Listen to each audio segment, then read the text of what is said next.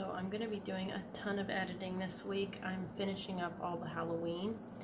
I have to share this with you guys because I'm super thrilled with her.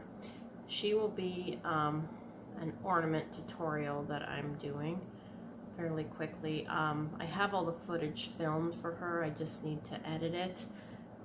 She was a lot of work, but I really, really love her. She looks way bluer in the picture, though, in the video. She's not this blue.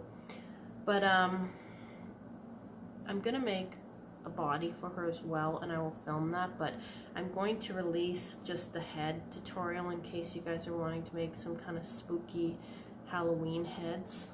She's pretty easy to make, but it was a ton of work, and I just love her. She does not look as good as she does in this format here, but be expecting her in the next couple weeks.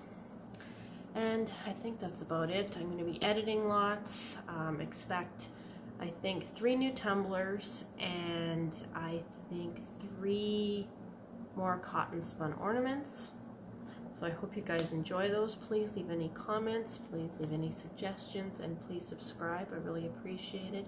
Thanks so much.